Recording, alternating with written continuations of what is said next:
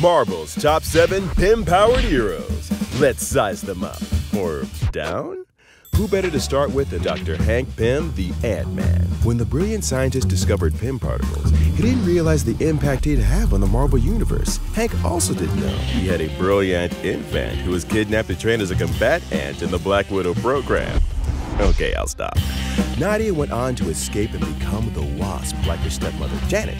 Janet Van Dyne, Hank's partner in crime and the original Wasp, was a founding member of the Avengers. And just look at that costume. Would you have guessed she was a fashion designer too?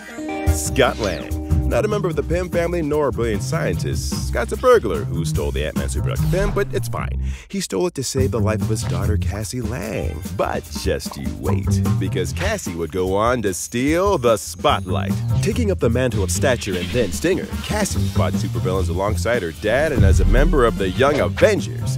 Now, is anyone here who isn't a Lang or a Pym? Not you. That's better. And there's two of them.